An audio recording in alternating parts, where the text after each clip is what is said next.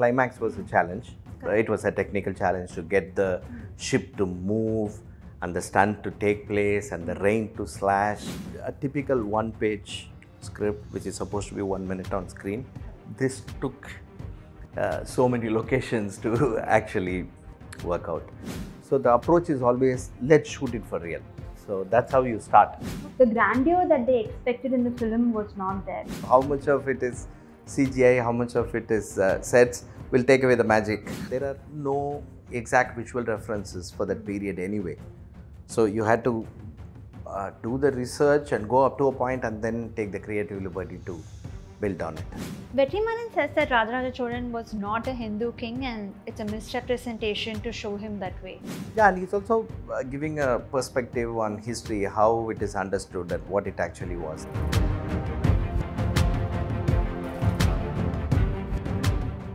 Ponniyin Selvan has opened to rave reviews and packed theatres across the country, from older generations who waited every week to read Kalki's column to the newer ones who've been listening to the audiobooks. Everybody has their takes and takeaways. Today, we're going to delve into the behind the scenes of the film with its executive producer, Siva Ananth. Thank you so much for joining us today, sir. Thank you, my pleasure. The last time I came here, there was a sense of nervousness in the air. This time, there is a lot more celebration and smiles. Did you expect this level of success for the film? Actually, it's a difficult question to answer because you can't quantify the expectation and compare that with the success, which again has to be quantified in some form. I can summarize it in a way that it's been very fulfilling. It's been very satisfying to know that the film is received well. Only time will tell whether we expected so much or we were surprised ourselves.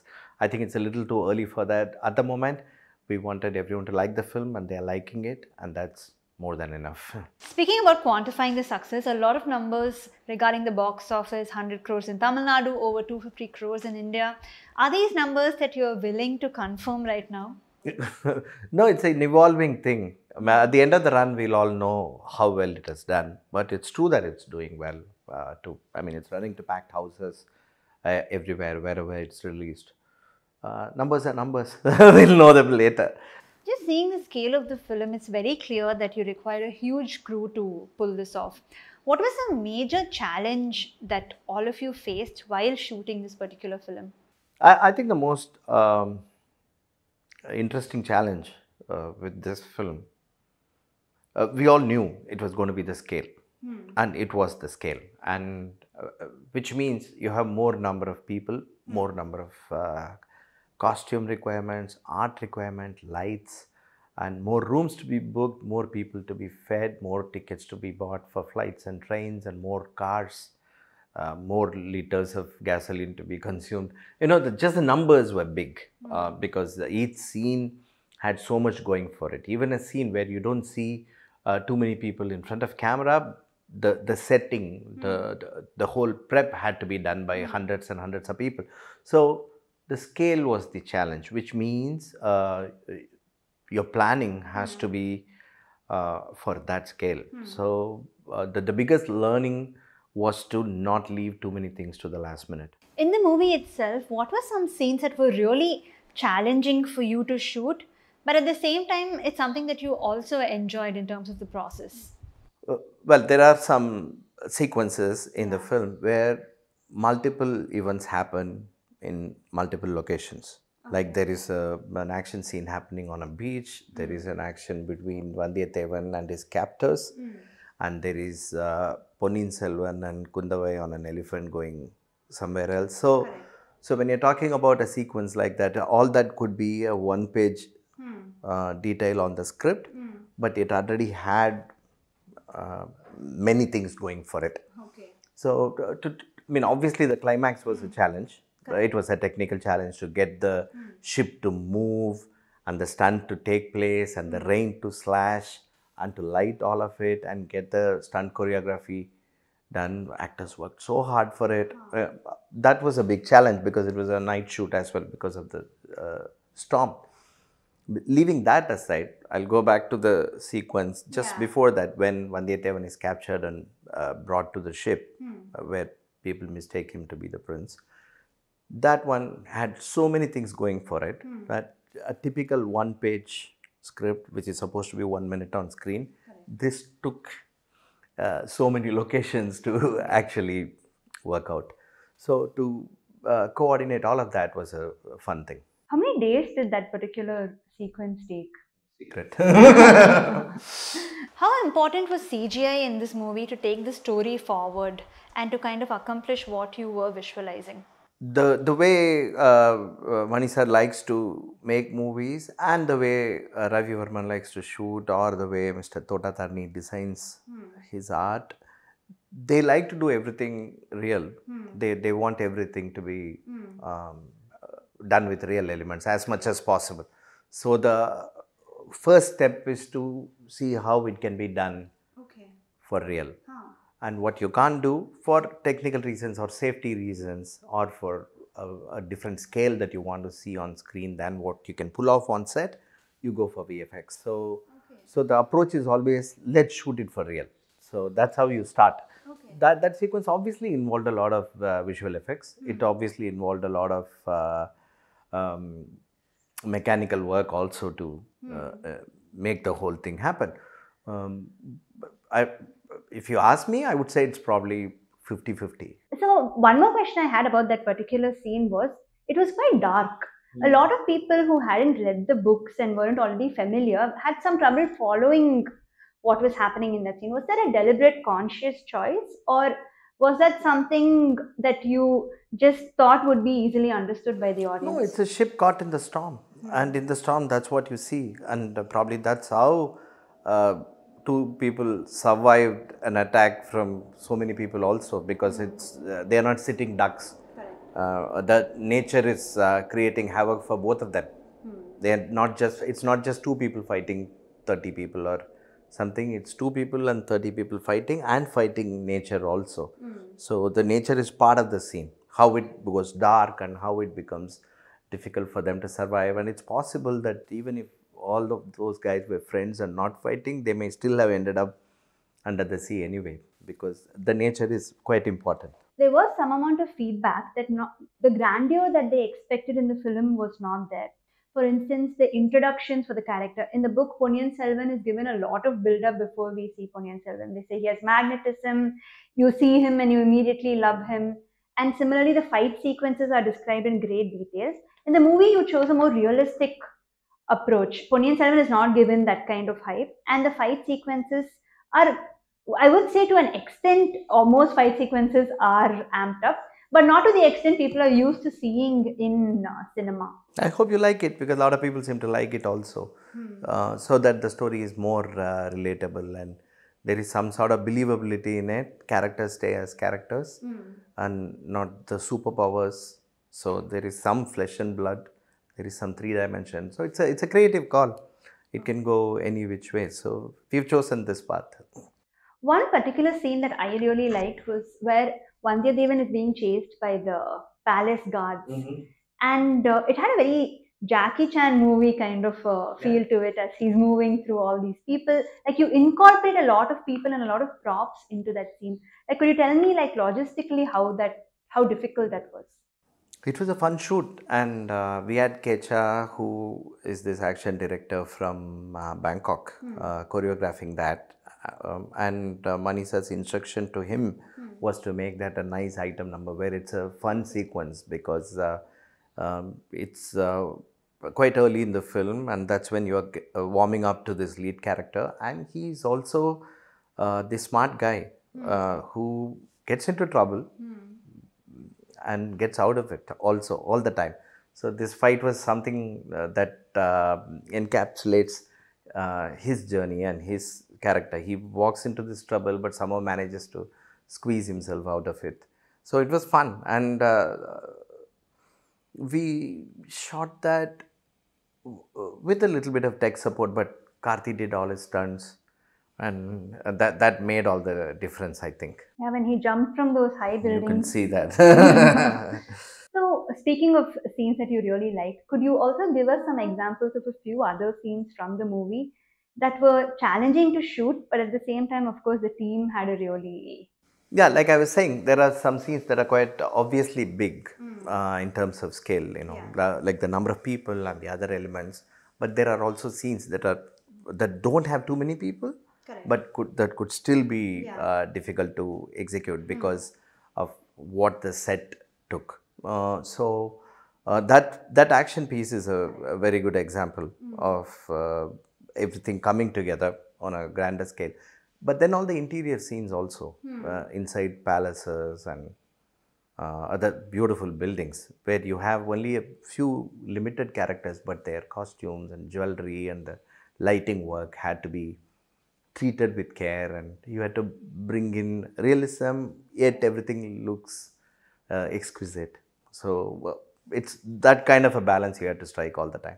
So you spoke about special effects. In Tamil cinema, special effects and VFX is probably used for stunt sequences and songs and things like that. But for a movie to tell the story itself, to use this kind of special effects is relatively new compared to. You're probably talking about CGI, computer generated effects, but we've always had optical effects in Indian films. In fact, South Indian movies had been really famous for all that, where you had actors donning multiple characters. Correct.